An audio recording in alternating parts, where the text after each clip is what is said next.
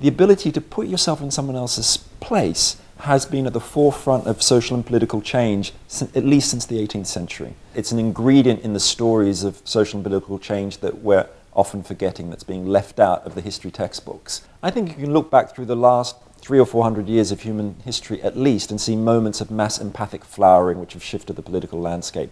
Take, for example, evacuation in the Second World War in Britain. 1 million children were sent from the cities to mostly rural and provincial homes to live with foster families. Relatively well-off rural people suddenly had the reality of urban poverty on their doorsteps. Poor kids from the streets of London and Liverpool and other cities, they saw them that they didn't have proper clothes or shoes, they had lice, they had rickets. And what happened? There was mass political change. There were questions raised in Parliament, women's organisations campaigning for child welfare policies as a result of this. And the government extraordinarily acted almost immediately at a time when there was huge resource scarcity due to the war. They expanded food and medical provision for children, and all of this got solidified in the welfare state. Well, what really happened there was empathy occurring on a mass scale and changing society. Empathy is the imaginative capacity to put yourself in the shoes of another person and look at the world through their eyes. All human beings develop this by the age of about 2 or 3, and they develop 2 different types of empathy.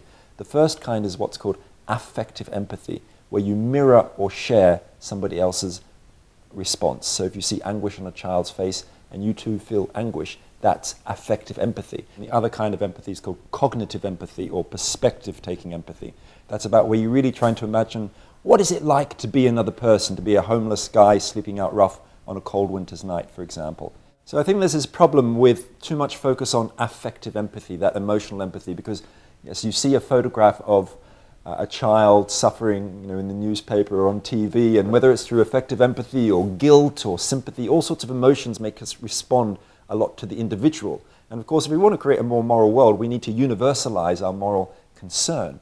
That's what the cognitive empathy does, because it allows us to make that larger step away from just being so emotionally involved in one individual to do something a little bit cooler. And it's about moving between the 2 of these. And we can move from the individual to the collective quite easily. And if you think of something like the film Schindler's List, Oskar Schindler, a Nazi sympathizer, made friends with a Jewish accountant. But that one relationship and cognitive leap allowed him to start thinking about, well, what's it like and life like for all the workers in my factory? So empathy is ultimately about making an imaginative leap. And if you go back and read Adam Smith's theory of moral sentiments, he says, well, what is it that human beings possess that is the basis for morality? It's our capacity, our imaginative capacity for changing places in fancy with the sufferer, as he put it, which I think is a wonderful phrase. You actually need to feel connected to another person or group of people and to be able to see their perspective so that you realize that they are something like you. But of course, there are limits to our imaginative capacities.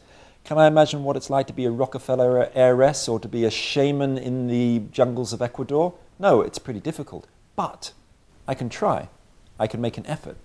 And it's that ability or that desire to make an effort which can really make a difference.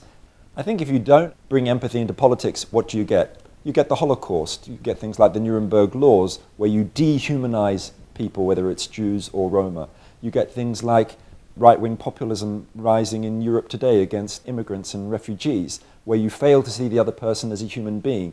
Empathy appeals to the individual because being able to see someone else's perspective allows us to function in our relationships, to get on with your kids or to get on with your partner.